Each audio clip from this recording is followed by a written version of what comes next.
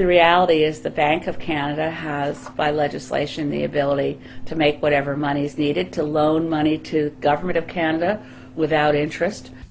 The Bank of Canada, as it's stated on its official website, is ultimately owned by the people of Canada and has the power under the Canadian Constitution and the Bank of Canada Act to lend money to the government at no interest.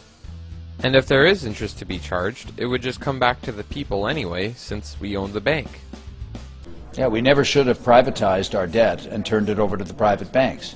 We should have kept it in the hands of Bank of Canada, at least a major part of it, because then we would have been paying interest back to ourselves. And unfortunately, the Liberal government and the Conservative governments both are too close to the banks.